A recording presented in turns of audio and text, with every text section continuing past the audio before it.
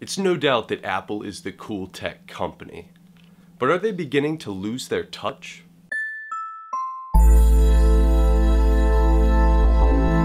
Welcome back to Interesthings. My name is Jack O'Brien. While Apple has always marketed their products as both easy to use and cool, in 2016 and frankly in the past few years, Apple has started to lose their touch as being the cool guys. Apple is still the largest company in the world and isn't going anywhere, but it appears that their oldest friend maybe is giving them a run for their money. That's right, Microsoft is coming back. Microsoft has not been in the limelight much over the past several years except for when it comes to gaming, but it looks like Microsoft just might become the next cool tech company. Microsoft has released some pretty sweet products over the past several years, including the Surface Pro 4 and the Surface Studio, which comes in at a whopping $4,000.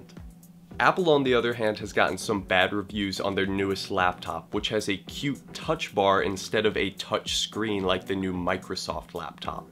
And this touch bar really wasn't worth losing the backlit Apple logo on your laptop. So yes, Microsoft is throwing everything they have at innovation, while Apple is being very complacent and really hasn't been doing much in the field of innovation.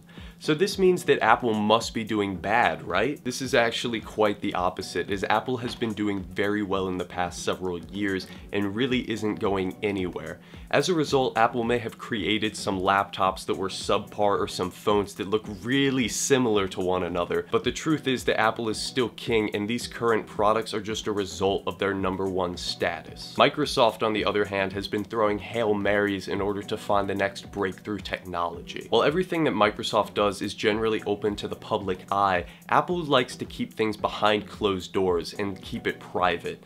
So while we might not be seeing any new breakthrough technology from Apple, as soon as they're ready to reveal it, that's when Microsoft should be scared. Any new breakthroughs that Microsoft comes out with will likely be produced by other companies as well, so it won't just be Microsoft that is benefiting. While 2016 might not have gotten Apple products the best review, 2017 is still predicted to be the year when Apple sales eclipse total Windows sales. This means that more people will be buying and using an Apple device than Windows. So despite what might have happened to Apple in 2016, it doesn't look like the company is going anywhere, and Apple seems to be doing just fine. But seriously though, Microsoft, where's that HoloLens? That's what you need. So what do you guys think? Do you think that Apple really is going to still be #1, or is Windows going to start to give them a run for their money? Let me know in the comments down below, and don't forget to leave a like on this video and subscribe for more if you haven't already. And I'll see you guys in the next one.